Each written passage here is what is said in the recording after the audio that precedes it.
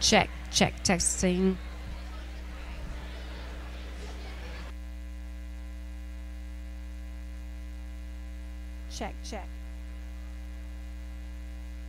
Check. Check. Red, check, testing. Testing, 1, 2, 3. Check, testing.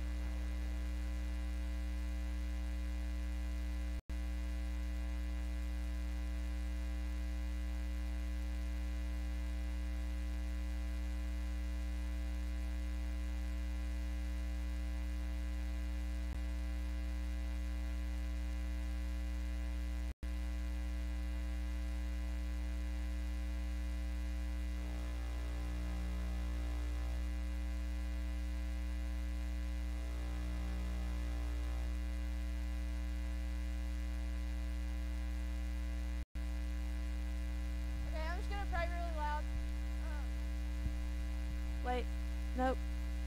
I can't tell. Okay, I'm going to pray really quick and then we'll get started. God, thank you for this day, and I thank you that, Lord, you continue to bless us, God, even though we don't deserve it, God. And I pray that, Lord, as we go into this time of worship, that our hearts and our minds will just be completely focused on you and what you have to say. And in I pray, amen. Let's stand for worship.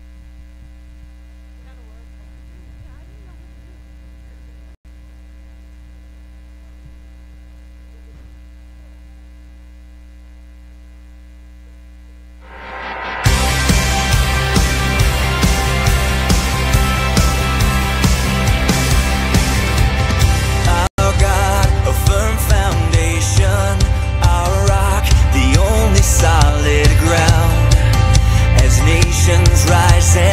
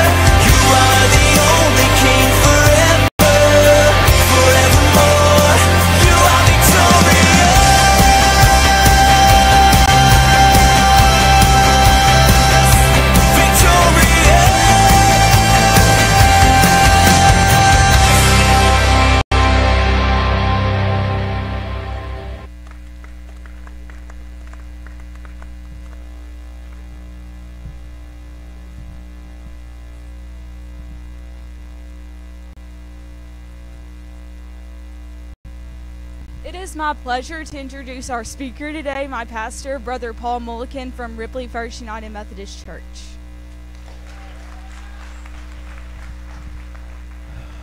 All right, let's see. My goodness, it's good to see all of you today.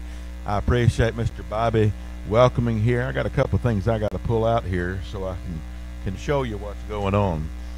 Miss Laura English, who is also in my church, as Mr. Bobby is, and several others of you here, she told me that y'all are looking at the theme of kindness.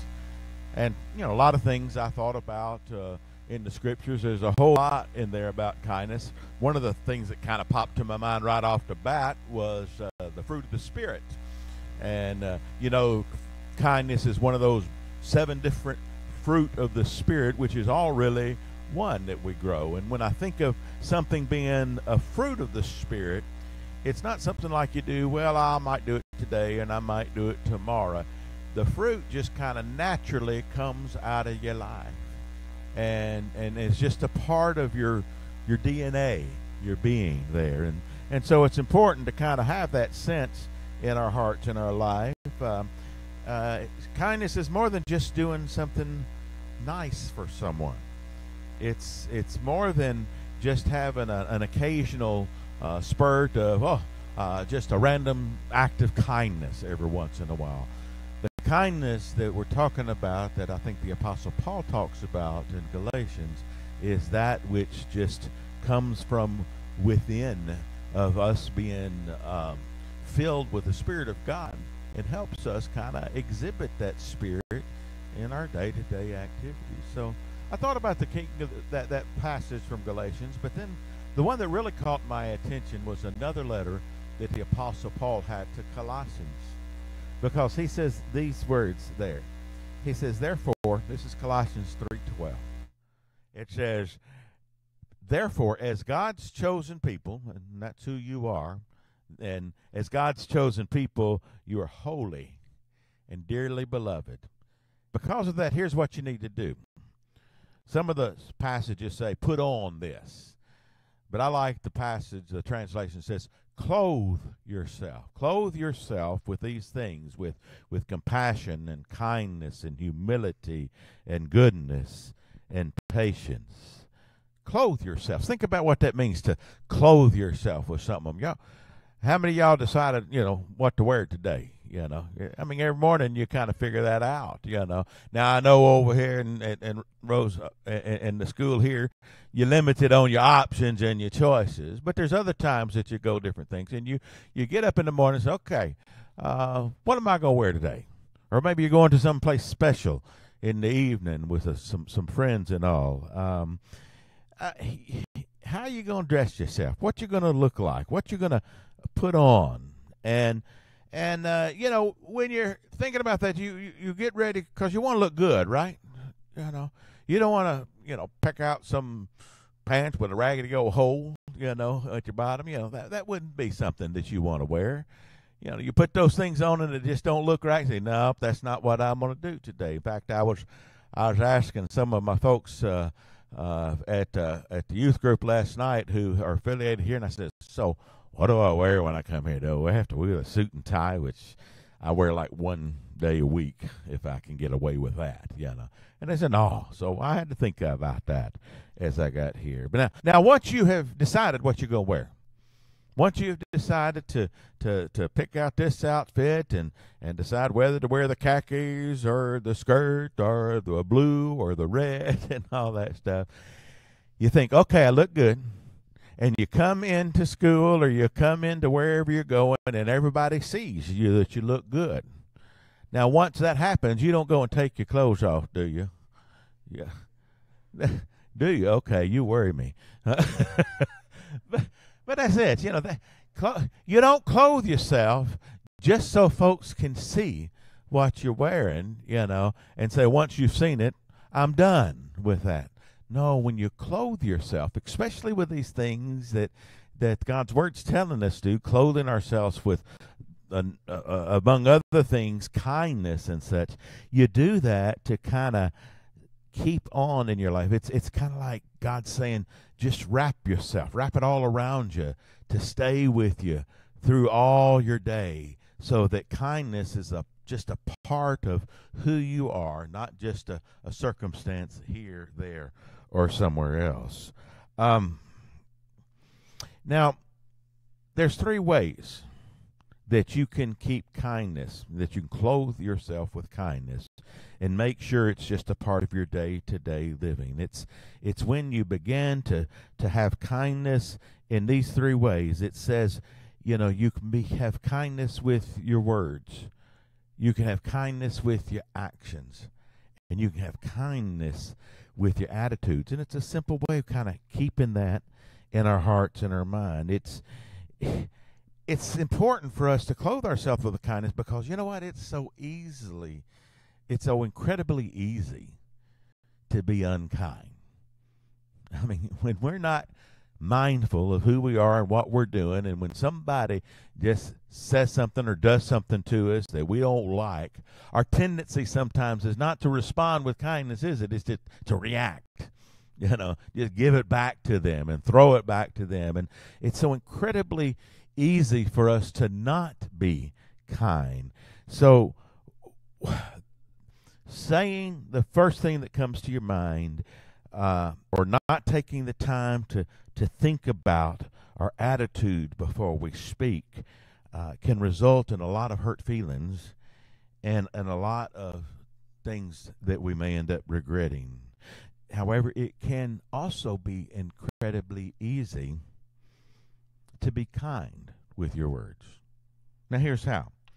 By taking a little extra time to think about your words before you speak them out loud. I've had too many times when I've been in a conversation, I said, something came into my mind, and I realized I said it out loud, and I'm like, I didn't mean to say that out loud. That was something I needed to just keep under wraps and all. But this may sound like it's a lot of work, but not really when you think about it. I want you to, I got some here. I don't have enough for everybody, just one. Anybody like Twix candy? Yeah. Oh, yeah. Who wants to know? Here's the thing about Twix candy. The people who made this, they're always trying to find different ways of advertising, and some of these advertisers figured out, if I can get this open. There we go. I'm not supposed to be eating some of these, but they notice these little Twix bars, you can do all kind of things with them, but if you hold them up like that, they notice, hey, you know what that looks like? That looks like that pause button on your remote. You know what I'm talking about? You have one button that goes like this to go forward, and that one to go backwards, and that one to stop, I guess. But this one is pause. And in fact, when you look at the word Twix on the label, the dot above the I almost looks like a remote button. So they decided to do a whole theme of ads with that. They would put people into some very uncomfortable situations where they were asked a question that's kind of difficult or something that was awkward to respond to. It's one of those like, and in the commercials, you would hear this screeching stop, and the action would stop, and the person would grab that candy and pop it in her mouth. And I'm not going to do it now because I ain't got time for that. But to have to chew it for a little while you're having that Twix moment to think about it. And when they finished that, then they said something that got them out of the jam they got themselves out of. I wish I had that kind of remote in my life where things are going around and stuff's happening and I'm about to lose control of it, and I just want to say, let's pause everything. Just hold on. And maybe if we could figure out a way to do that in our spirits as we interact with one another, that when we're about to say something that we might later regret, or we're about to say something that might hurt someone or belittle someone or just mess up their day, just take a moment. Take a moment. And it's okay to do that. You don't have to respond right away. So, take that moment and say, are the words that I'm about to say, are they kind? And you can go on with other things. Are they gentle? Are they showing patience and all that other stuff? And if the answer is yes, then that's awesome. Go for it. Say it. But if you realize the words you're about to say may be unkind, may be hurtful, may be damaging to that person's spirit, then you might say, maybe I need to say something different and find a different way. That's what being kind is about, clothing yourself with kindness with your words. But also I want you to clothe yourself with kindness in your actions. You can keep your mouth shut and still do stuff that hurts people, can't you? Make some decisions to react in some way that can be harmful to another person. Now that may seem like a well, duh point, Of course, we're not supposed to act unkind and all. But sometimes in the busyness of our life, our everyday life, we get so wrapped up into handling this responsibility, and you got tests that's coming up, and you've got pressure from your parents and from your teachers and from your friends, and you just can't keep up. And next thing you know, that you are making a decision to act in a way that's just more convenient for you. And, it's sometimes inconvenient to be kind. Therefore, we need to take care. We need to watch out on our attitudes, because sometimes we have this take care of number one attitude. That's all that matters. If I'm okay, I don't care about the rest of the world. But that's really not what we're called about. Let me encourage you this week, as you today and throughout the week and throughout your lives, as you are going about your normal routines, and as you're living your life wherever you may be, take the time to purposefully, intentionally make sure that those actions are kind as well. Don't think only about yourself. Yes, have you ever heard somebody says, well, if you were the only person in this world, God, would have sent Jesus Christ just for you, that's how important you are. You each are very, very important to God.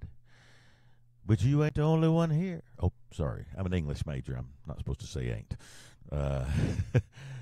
We're not the only one in this world. God created all of us. God loves us all. And so just as God has loved us and has cared for us, maybe we can learn to share that same kind of love and kindness that God has given to us. Think about the ways that you can exhibit kindness with your actions, and then do it.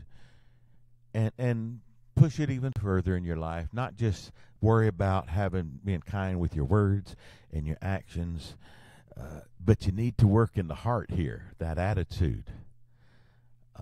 There's some times I can say some words that might be true and that might be correct and may sound kind, but people can tell I got an attitude about it, that I don't really mean what I'm saying. So sometimes I've got to do some internal work to see how God is changing my heart. Remember that crazy scripture that says, don't let your right hand know what your left hand is doing? I never understood that for the longest. I thought, that's weird. How many times do you have your right hand doing something and your left hand's going, huh? What is that talking about? It's talking about clothing yourself so much with kindness and love and all those wonderful things across, that you don't have to be thinking through the rule book. Oh, what's the right word for me to say here? Let me look it up in my book. Or what's the right action for me to do it now? Let me kind of check the curriculum and see. No, it's not in a book. It's in your heart. And so look to have that sense of kindness in your heart, in your attitude. Some years ago, I'm not a country music fan. How many are country music fans? God bless you. I'm not. But every once in a while, there's one that catches my attention, and everyone, Hank Williams Jr., I'm not advocating his lifestyle at all, but he did a song that says, an attitude adjustment makes a whole lot seem brand new. And sometimes that's what I need in my life, is to have a little attitude adjustment, to work on my heart, to make things different. When somebody is getting on your nerve, or is your attitude toward them kind? You may be like Garfield. Garfield says, did you ever have one of those days when you only had one nerve left and somebody got on it?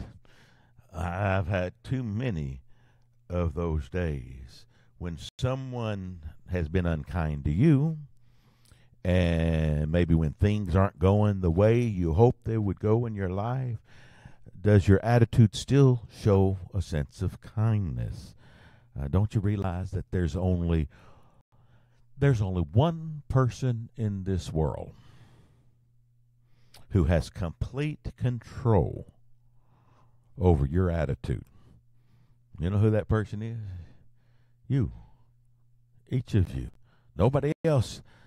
We like to blame it on somebody. Well, this person made me mad, and no, this person did whatever, and I chose to react by being mad. This person made me sad. Well, no, they didn't make you. They may have done something that made you unhappy, but you chose to allow that to mess up your spirit and your heart. And so I encourage you to kind of think about those things. Maybe now's the time to kind of take control in your life. Take control, especially during those situations that can make you be so irritated, or maybe act in a selfish way, or act out with any other unkind emotion. Now, in those moments, we need to take a moment to just take a deep breath. And maybe in that breath say, Lord Jesus, have mercy. Lord Jesus, help me. Pray and ask God to help you make those kind of right decisions. Ask God. And the cool thing is Jesus said in the Gospels, you remember, ask and you shall receive. God's Spirit will allow you and help you to make those kind of right decisions in your life. Pray and ask God to say, give me some more kindness in my heart, Lord. That's one of the song prayers that I do. Cleanse my heart, oh God. Make it ever new. I want to be like you. And I had to pray that and sing that over and over sometimes in my life. God loves you, and God wants to help you in your life. Some of you know the story of Job in the Old Testament. Had a really rough time. He had 3 of his friends come and sit with him to grieve with him. And for the longest, they didn't say a word, which probably was the best thing they did. But then the problem came as they started to open up their mouths, and they started accusing Job of a lot of unkind stuff. Job, you must have been a screw-up. Job, you must have done something wrong to get all of this stuff to you. Job this, Job that. And Job is like, gee, fellas, haven't I been hurt enough that y'all going to add to this? And then Job says to them this. He says, he says this to his friends, anyone who withholds kindness from a friend forsakes the fear of the Almighty. Now, we're not talking about trembling fear. Oh, I'm scared of God. No, we're talking about having a sense of reverence of God, of knowing how awesome this God is that we serve.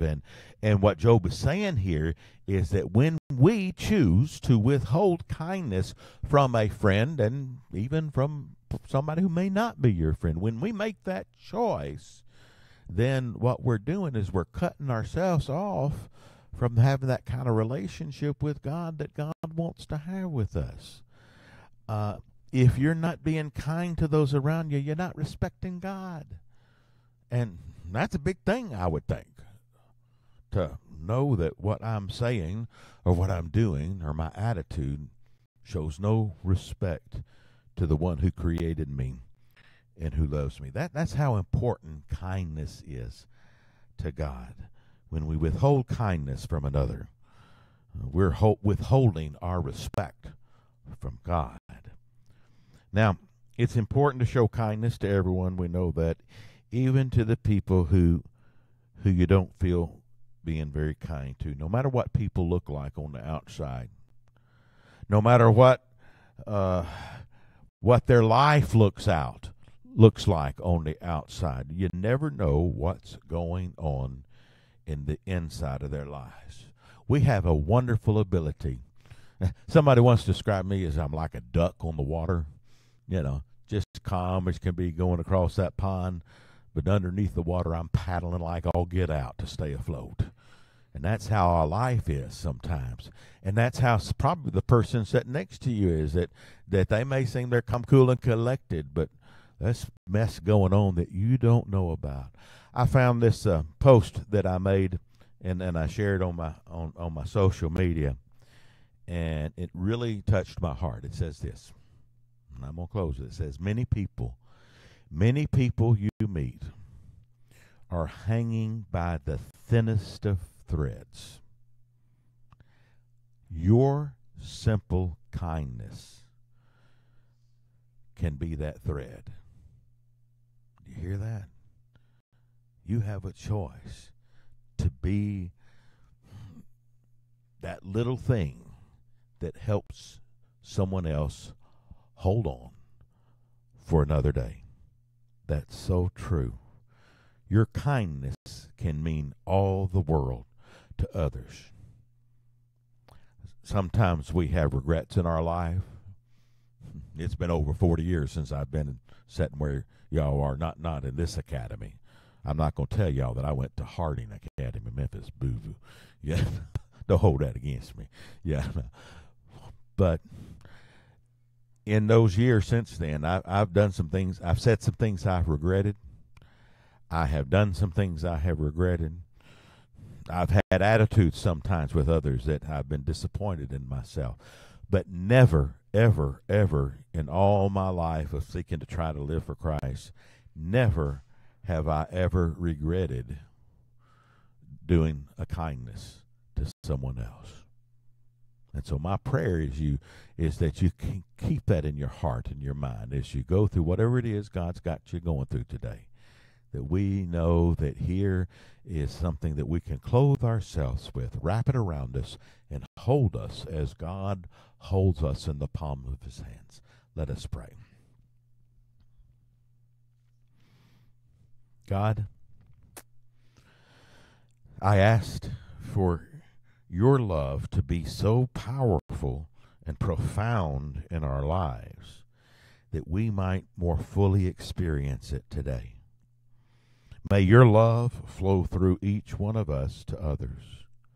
God, I ask that you would clothe us with your kindness, compassion, gentleness, and patience.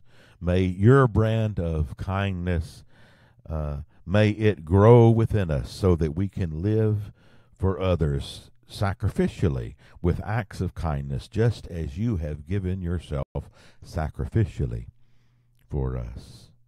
Give each student, teacher, and administrator in this school and all the families that they represent the ability to be solid, steadfast, dependable, reliable, loyal, trustworthy, and kind. Help us all to take the time we need to make sure all our words and all our actions and all our attitudes are pleasing in your sight. This we pray in the name of our Lord, who is so full of compassion and grace. Amen.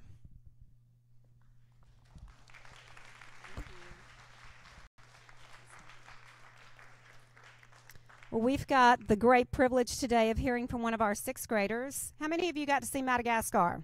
Anybody? Awesome. Yeah. Well, if you missed it, I know. Yeah.